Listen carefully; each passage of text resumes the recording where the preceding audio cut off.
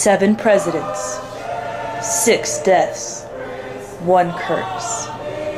This is the story of a 120-year-long curse, conceived in grief and executed as an act of revenge. This is the story of Tecumseh's curse and the man who broke it, Ronald Reagan. In the era of manifest destiny, Native Americans were pushed out of their homelands and moved west to satisfy American greed. Most of the time, the Native American tribes were too disorganized and outnumbered, so any effort made to fight back often was futile. But there was one young warrior who changed all of that. Tecumseh was a Shawnee Indian, grew up in the late 1700s, and he grew up learning very clear lessons about America. He grew up learning that America couldn't be trusted. Tecumseh's father was killed by American forces. Tecumseh's mother moved some of his family members west, and Tecumseh was basically left to be raised by an older brother. Tecumseh eventually became a prominent leader in the Shawnee tribe, spreading the teaching that the Native Americans should not trust the white man and that they should not give up their land.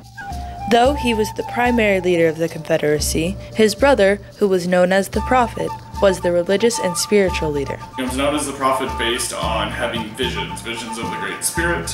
At first, not many people believed him, but then he kept having them and seeing them and talking about them, and eventually, through predicting an eclipse, when he was challenged, he became widely believed. Tecumseh died at the Battle of Thames in 1813, devastating his Confederacy and demolishing his dream of a united Native American nation. The U.S. general that led the Americans into battle against Tecumseh was William Henry Harrison. When the prophet learned of his brother's demise, he cast a curse that would last for over a century. Again, in that war, Tecumseh dies, and the belief behind Tecumseh's curse is that the prophet, upon hearing about the death of the almighty Tecumseh, of his brother, in grief, put a curse on William Henry Harrison, in that he would die when he became president. In fact, it's a bigger curse that presidents elected in a year ending in 0 would die. And when you follow Tecumseh's curse, it holds from 1840 to 1980. William Henry Harrison died only 30 days into office from typhoid fever. Though his death was a tragedy, it would be the first of 7 presidential deaths caused by Tecumseh's curse. Ronald Reagan was elected in 1980, making him victim number 8 of Tecumseh's curse.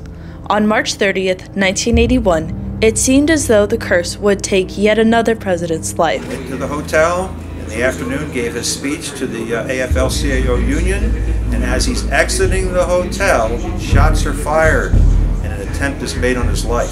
There was a period of uncertainty immediately afterwards, and a question mark about who was actually in charge of the country. Reagan suffered a punctured lung and internal bleeding from the gunshot wound, and it seemed as though he was minutes away from death. It wasn't until they took x-rays they determined that there was a bullet lodged in his lung very close to his heart, within an inch or 2 of his heart. And I remember as a kid seeing it on the news that for day after day the news was Reagan gonna die. Though Reagan was minutes away from death, he would not be defeated. He would not bow down to anyone, not even a 120-year-long curse. Through his pain, he found the strength to persevere and survive. Knowing that, again, he was always in the moment, and the fact that he was able to persevere, recover, come back, and that was in the earliest parts of his presidency, shows his strength, his perseverance, and his indomitable will to survive. And his survival was instrumental in the growth of America and the destruction of the Soviet Union, and Reagan represents the best of what it is to be an American. Reagan fulfilled 2 terms of presidency, accomplishing great things. The question that remains is controversial, to say the least. Is Tecumseh's curse real? I think it's more of a theory. I am skeptical. And if we really put ourselves in the shoes of being Native American, suffering through manifest destiny and American expansion, I think we could all understand why they would want revenge. And when you follow the pattern, again, Harrison drops dead in 30 days from pneumonia. Okay, he ran on Vote For Me in 1840 because I killed Tecumseh in 1813. And he drops dead in 30 days, still to this day, the shortest presidency in American history. And it holds from 1840 to 1980. I believe in Tecumseh's curse.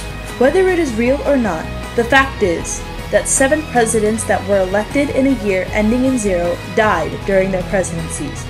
And Reagan, through his strength and perseverance, survived possibly the greatest challenge he ever faced.